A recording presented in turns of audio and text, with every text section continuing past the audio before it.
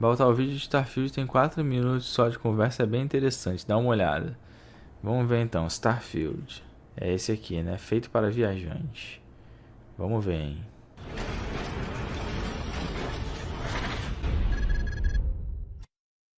Pessoal, a GVGmon é a loja parceira do canal, onde você pode encontrar sempre as melhores promoções de Windows 10, Windows 11 e também do pacote Microsoft Office. A galera do canal ainda tem um super desconto de 20% utilizando o nosso código RB20. Para comprar, basta entrar pelos links na descrição, escolher o seu produto em Buy Now, inserir o código RB20 e clicar em Submit Order. O site aceita praticamente todos os tipos de pagamento. Após receber sua chave, basta você ativar o seu sistema com o comando SLUI2 ou indo diretamente nas configurações do Windows. Fuja da craqueagem com a GVGmon.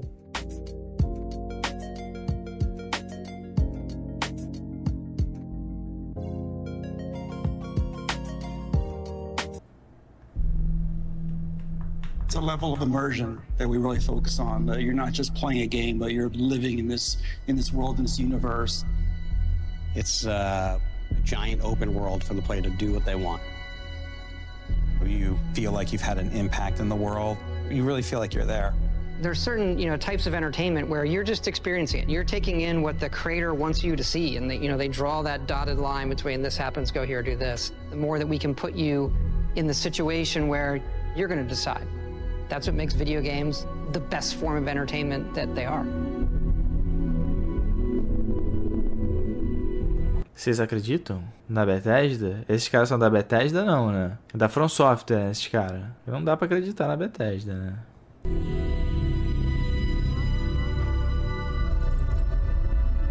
Feito para viajantes. We don't just make RPGs, like we make simulations, and that leads to a lot of just crazy stuff that can happen and things you don't expect. Yeah, we always have those big fights like, what if combat breaks out right now? Right? You have to handle that, right? Because it could. You can't control it. The only thing you control is that the game has to account for it somehow. We embrace the chaos, let it play out, and usually it's pretty fun. A lot of us have been doing this for a long time together, and it's nice with Starfield to go back to some things we didn't do, the backgrounds, the traits, the defining your character, all of those stats. And I think there's so many games now that do those things that people are ready for something that does a lot of the things that, older hardcore RPGs, some that we used to do, doing those again in a new way.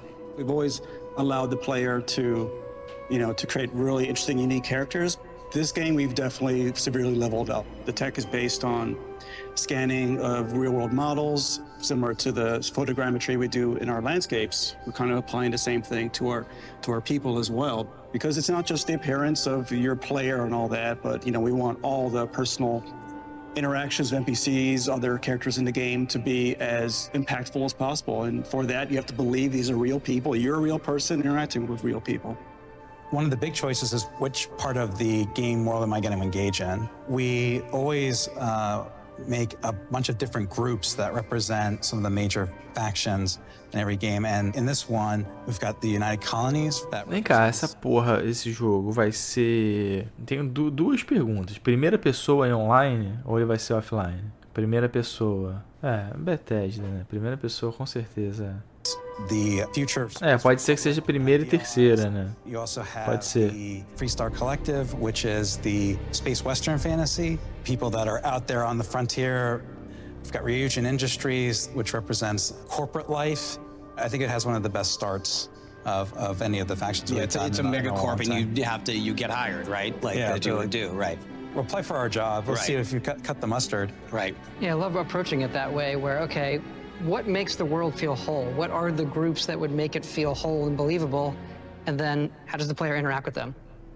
What we're doing with the pirates, the Crimson Fleet as well. They're not just this foe. Let the player join them. What does that mean?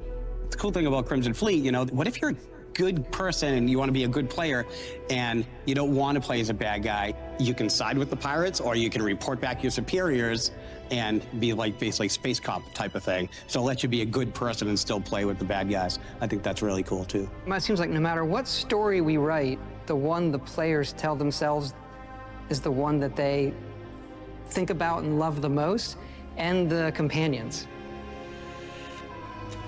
Hello, Captain. How may I be of assistance? So something we really, leaned into on this game, how those other characters felt about you. That's probably my favorite part. Like when you're exploring and then your companion makes some comment off the cuff about something that you're checking out or something that just happened, it just feels so perfect for immersion. It's so believable. You think it's a real person. So, we knew we wanted to do some kind of persuasion minigame thing. Yeah, we sat down and it was funny. We didn't start with, let's do an evolution of, let's look back at the old Oblivion system, but there are a couple of beats there. You have to think about, Caralho, Oblivion. right? Which one do I want to choose? We didn't want it to be a system where there was definitely the right thing to say. It feels like you're having a conversation where you're actually trying to persuade somebody of something. So it's actually, I think it's, as far as new systems in dialogue, I think it's definitely one of the most successful ones that we've had. Yeah. I think when we knew we were making a game about space, you ask yourself certain questions, and that question is, what is out there? And so, as a game, we have romance, adventure, mystery, but I think with Starfield, there's this other layer of, the cosmos and the universe and what is out there.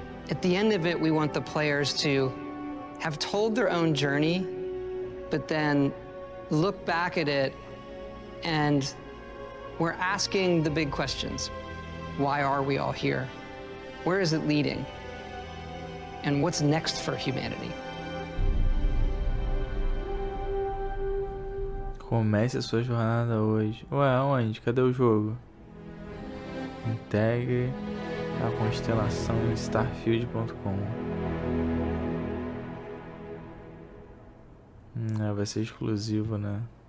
Exclusivo não, né? PC e...